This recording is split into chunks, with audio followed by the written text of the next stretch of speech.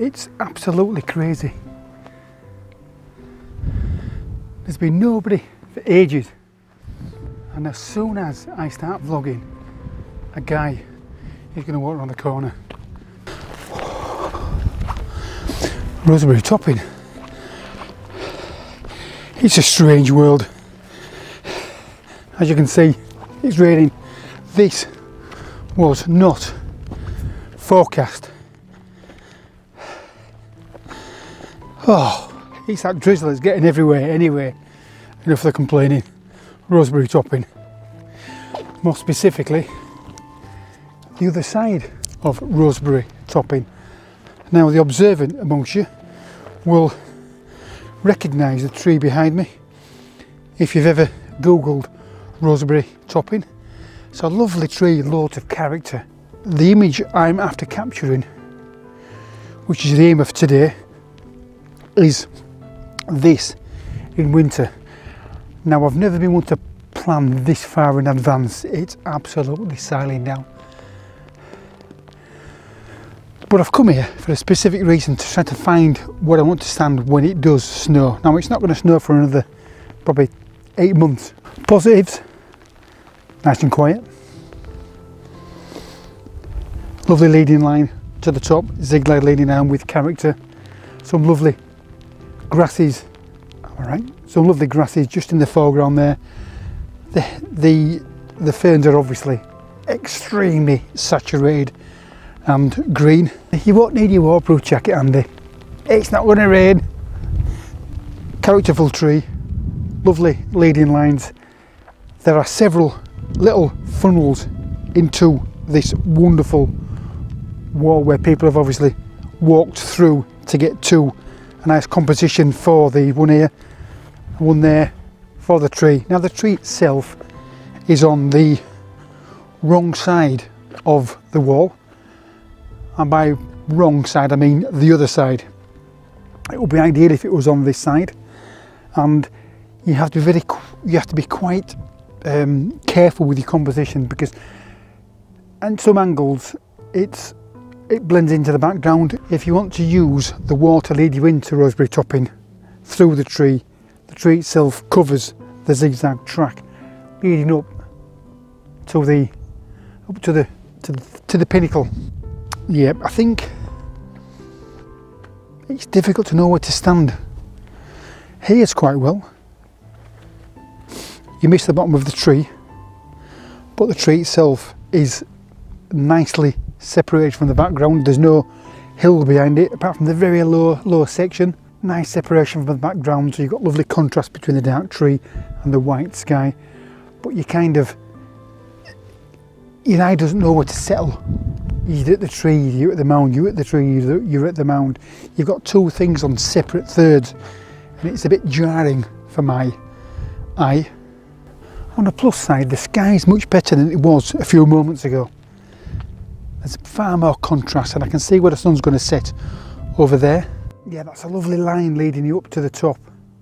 So the rain ends in 40 minutes.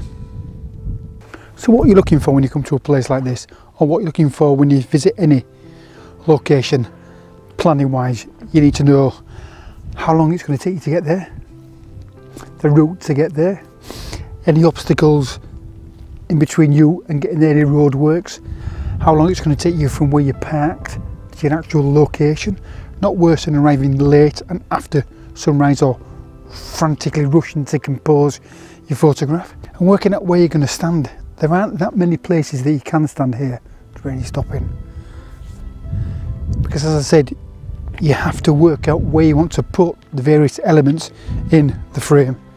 Now I'm wet, might as well get wet. At least I've got a pair of trousers, so you can't get here, because that branch at the right hand side's blending into the tree, into the mountain. Ooh, that's nice. That's nice. Yeah, let's have got a few photographs. The clouds seem to be moving in quite rapidly, but I think they're quite low level clouds. The higher level clouds seem to be quite static. Right, let's have a go from there.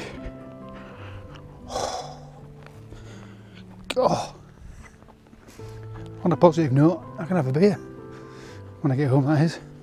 Camera's dripping. Well, it's a good hour and after sunset, but the sun's just broken through a cloud. Probably going to be gone quite quickly, but the tree from this side is absolutely wonderful. You've got the main trunk, you've got a little branch, really is a lovely little sweeping line there.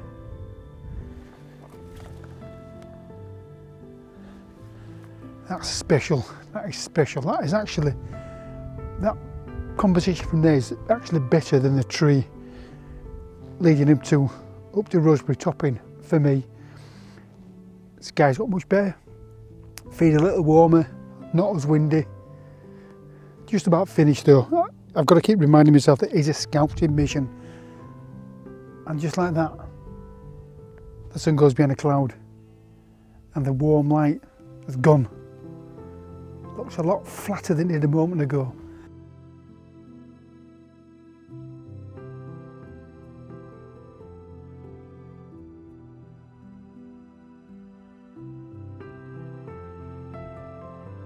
You cannot underestimate the importance of light, of good light. Light is what makes photographs, ultimately. And I've mentioned this way back in probably one of my first vlogs about, again, I can see it changing now, about how light is really important. A lovely composition, a lovely photograph, a lovely scene in bad light doesn't work. It really doesn't work. I'd rather have an average scene with lovely light. I'd rather have both, but oh, the sound you make as a photographer. As the light's hitting the tree, it's casting a wonderful shadow behind it on the grasses. I'm not going to climb on the wall, I'm not going to climb on the wall, I get told off again. No. So I'm just about done from here. It's 8:10 on a Saturday night. Calm as you like. Yeah, I might actually take a few photographs from this side. Does it work? I don't think it does. You've got lots of trees in the background that kind of distract. You can hide the ones over there by moving up, but then the bottom of the branch crosses the horizon. Yeah, so time to pack up, head back to the car. I'll be home by 9:30. So I'll wrap it up there. And I suspect the next time you see me here will be up to there in snow. Obviously with the snow, the ferns will have gone. It should be nice and crisp and clean. So that's it, packed up. Let's get home, feed my daughter. See ya.